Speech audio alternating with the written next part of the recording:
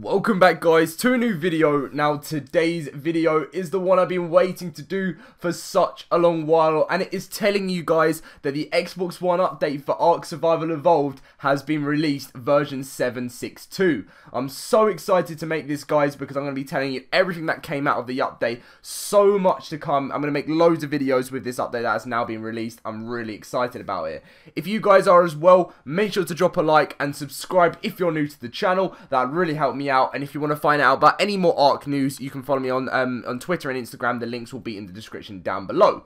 But anyway, we're going to be getting straight into what is coming out, well, what came out with this update, and I'm so excited I can finally make this video. So, as you'll see, version 762, and I'll show you the tweet Jeremy put up. ARK version 762 finally passed Xbox certification. Release time is looking at 10 PM Eastern tonight. Get your Otter and Phoenix cages ready. So it's now obviously been released because that was yesterday, and this is what came out of it. So we got the Otter and the Phoenix, which is something we've been waiting for a while, which is great. So that is now on the Xbox. Fix some UI text display and alignment issues. Increase client-side UI performance of large scrollable lists such as the inventory item list, the engram list, and the server list. Client-side CPU performance increase. Fix cluster session list UI correctly applying search filters. Fix various client crashes. Enabled building in orbit camera mode. Updated, finally, this is the one I know a lot of people are waiting for. I've been waiting for. Updated the WYVERN model and fixed invisible dino issue. Updated translations and added option to cancel PGM generation.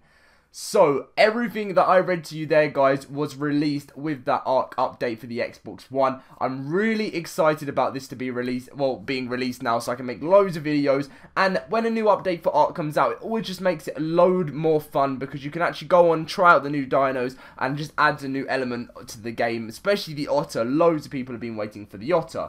Now, if you're wondering what is coming next, guys, I'll be showing you here, which it came out of the PC, which is version 270. So, this brought out the new tech sword, which, and the tech shield, and tech light, and also loads of different fixes, as you can see. Also, fixed issue where clients would sometimes be disconnected after demolishing / destroying structures.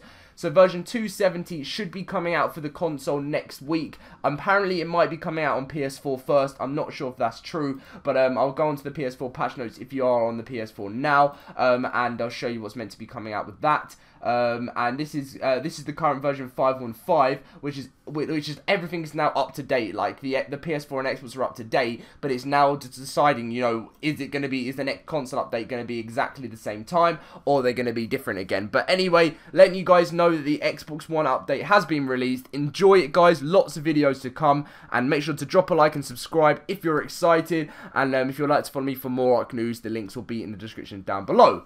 Anyway guys, thank you for watching, and I'll see you later.